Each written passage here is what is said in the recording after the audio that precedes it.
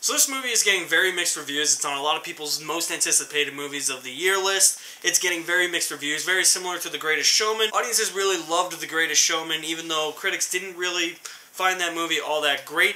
Very mixed reviews for this movie. Will audiences warm up to this movie more than critics? Stay tuned for my review of Bohemian Rhapsody.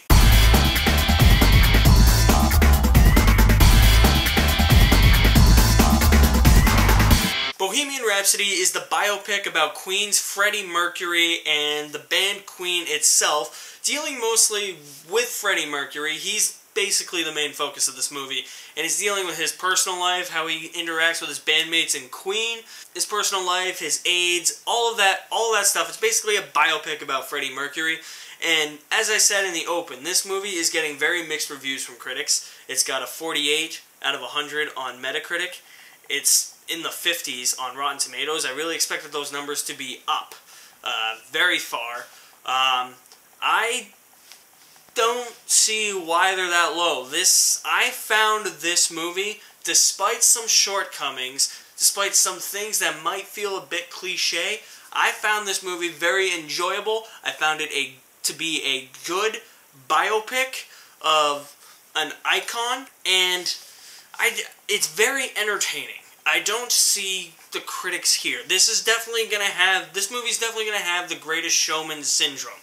Critics didn't like it, audiences are gonna love it. This is gonna be the same thing. Critics aren't gonna like this movie, they haven't so far. Audiences are gonna love it, because who doesn't love Queen? Everybody loves Queen. I mean, who doesn't love Queen? I love Queen. Queen's a really great rock band. Without Queen, I wouldn't have been able to blare "We Are the Champions" for 3 straight days when the Red Sox won the World Series, so I mean, there's that. I got Queen to thank for that. This movie does feel a bit by the numbers. It starts off a bit choppy the first 15 minutes of the movie. It's got poor pacing, and I was like, oh my god, here we go. This is going to be a poorly paced movie. It's going to be really boring. It's not going to be that well directed. Only Rami Malek is going to give a really good performance, and Rami Malek does give a good performance. I'll get into that in a minute. But the first 15 minutes are very choppy. It jumps around a lot. It goes from, oh, hey, here's Freddie Mercury, to, oh, hey, here's Freddie Mercury meeting the bandmates. Okay, they're a band. Okay, he's got a girlfriend. Okay, that's 1 year later. That's really my biggest issue with this movie, is that pacing-wise, it's a bit choppy at times. Also, the character development is not up to par with the girlfriend and the bandmates, but that's all made up for with the fact that all of these actors shine. They all have chemistry together. When they're on screen together, they're all in the movie a ton. So that makes up for the lack of character development. The character development is very nitpicky in this movie. Also, it started to drag a little bit towards the end. The second act, I was just like, I want to see Queen. I'm leaving that in. I want to see them perform or record, and I didn't really get to see that in the second act of the movie. It was starting to drag a little bit. I was like, I hope this picks up. Luckily, it did. Rami Malek as Freddie Mercury. Let's talk about that guy. Best performance of the year, by far. Rami Malek transformed himself into Freddie Mercury. I was not watching an actor in a movie. I was watching Freddie Mercury. It's like Freddie Mercury rose from the dead to star in his own biopic. That's what it felt like. Rami Malek just completely disappears into the role of Freddie Mercury. I don't know if he sung any of the songs. I think he sung a good majority of them. I mean, We Will Rock You, you can tell he didn't sing. There's some, when he's in the recording studio, you can tell he's lip-syncing. When he was filming this movie, they were like, dude, Rami Malek, you're going to try and sing, you can try. But just get this. Let's stop before I start crying, because I've found the missing ingredient. You're in the band. If that was really Rami Malek singing, he captured Freddie Mercury's voice. All of the rest of the band, there is not one single bad performance in this movie. Mike Myers, Austin Powers himself, yes, the Mike Myers. That guy rose from the dead as well. Last thing I saw him in was Inglourious Basterds. He's in this movie. He's awesome. Doesn't give a bad performance. Really, the soundtrack, it's what you expect from a biopic about Queen. You have a great soundtrack here. That's what makes this movie so entertaining. My buddy and I that I saw this movie with, when we both really liked it. He liked it a little bit more than I did. I think he loved it. I really liked it. I didn't love it. But I really liked this movie, and we both walked out, and immediately I agreed with him on this statement. He said, I felt like I just attended a Creed concert. Fucking A, I did it again. That's staying in there too. I feel like I just attended a Queen concert. I'm like, dude, I don't blame you, because in the third act of this movie, I wanted to take out my phone, put on the flashlight, and start waving it around like they do at rock concerts, you know? You know, I wanted to go up and down the aisle. I wanted to start singing in the theater, but out of respect for the people, you know, who were there to watch a movie, I didn't start singing We Are the Champions when that came on. I didn't start singing We Will Rock You as much as I wanted to. I didn't. That's what's so... There's so much enjoyment to be had with this movie, and the critics are going to be like, well, you know, I mean, it's not historically accurate. I mean, they're leaving out a lot of Freddie Mercury's life. Yes, okay, they leave out a lot of details about Freddie Mercury, but you can only squeeze so much in 2 hours and 15 minutes. You have to remember, this is a PG-13 rated biopic, which I was actually surprised at. But thinking about it now, if this movie was rated R, it wouldn't have added anything to the movie. I really thought I was going to walk out of this saying that movie would have benefited from an R rating. No.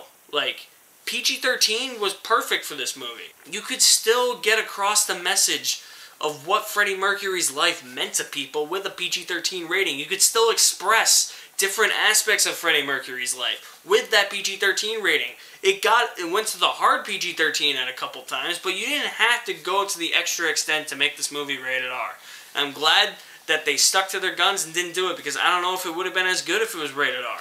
I've seen critics say that this is another by-the-numbers biopic. It's very cliche. I mean, to an extent, it is. I've also seen critics say All Eyes on Me is better. What are they smoking? Are they watching like a Michael Bay movie? I don't know, because I wouldn't rank this up there with Straight Outta Compton. I mean, I think it's got more entertainment value than Straight Outta Compton. I haven't seen Notorious, but I mean, I've seen Walk the Line, I've seen All Eyes on Me, I've seen Straight Outta Compton. I mean, I've seen Ray. I mean, it's up there. I think this is the one where you can get the most entertainment value out of. It is definitely far superior than All Eyes on Me. If you think All Eyes on Me is a better movie than Bohemian Rhapsody, get in the fucking bathroom! Bohemian Rhapsody was a great surprise, because when I saw these reviews, I was really worried. A lot of the time, I tend to agree with the critics, but I'm really happy that I disagreed with them, because this is definitely a Greatest Showman. It's a movie that's gonna get shit on by critics, but audiences are gonna love it. It will enrich Queen's legacy. It will enrich Freddie Mercury's legacy. I had a lot of fun with this movie. It's also got some great humor. There's some great humor in this movie. Laugh out loud humor too, not just like, huh, that was funny. It was actually like, there were actually some scenes where I was dying laughing. And the performances in this movie, everybody is committed in this movie. They do a good job. Bryan Singer and Dexter Fletcher. Bryan Singer is the only director listed, but he got fired for reasons I will not explain. So Dexter Fletcher came in, directed the rest of the movie. Dexter Fletcher, because of the Directors Guild of America rules, did not get directing credits, so all the directing credit went to Bryan Singer, and Dexter Fletcher instead is a producer, but they both did a really good job. This movie could have been a mess with two different directors, but it ended up being something that you could savor, that you could watch. This is a movie you can watch on a day where you're feeling down. You're just like, let me pop in that Creed biopic. I keep saying Creed. It's Queen. God, dude, get with the program. You can just pop in this Queen biopic and instantly feel better about yourself if you're having a bad day. Guys, I really enjoyed Bohemian Rhapsody, and I'm going to give Bohemian Rhapsody an A-. Yeah, that letter grade scale, that's going to be gone. I don't know when. I have a new rating system coming. I don't know when I'm going to implement that. I have it drawn up. I don't know when I'm going to implement it. But yeah, that letter grade system, that's gone. That's going to be gone soon. Thank you guys for watching my review of Bohemian Rhapsody. I can't wait to bring you more reviews. I will leave my link to my website in the description below. You can find all my links to my social media accounts there. Guys, my name is Alex Madden. I'll see you soon.